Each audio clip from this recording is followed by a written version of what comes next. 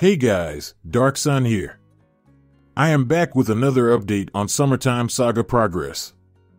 Like I mentioned in my last video, the next update is set to bring mini-games and possibly a stats feature.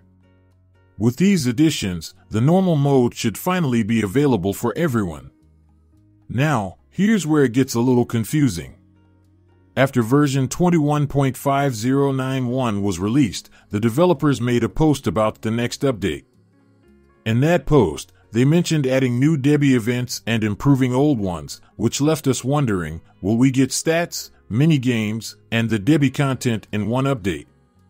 Or is it just the Debbie content for now? It's not totally clear yet, but it does make sense to include Debbie's route since it's closely tied to the main story, and they probably want that part done before reworking other things. Also, the previous version had no content, so that's that.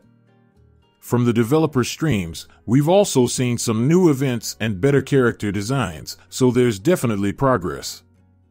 My only question is just how much content we'll get. The update is expected to drop at the end of November or early December.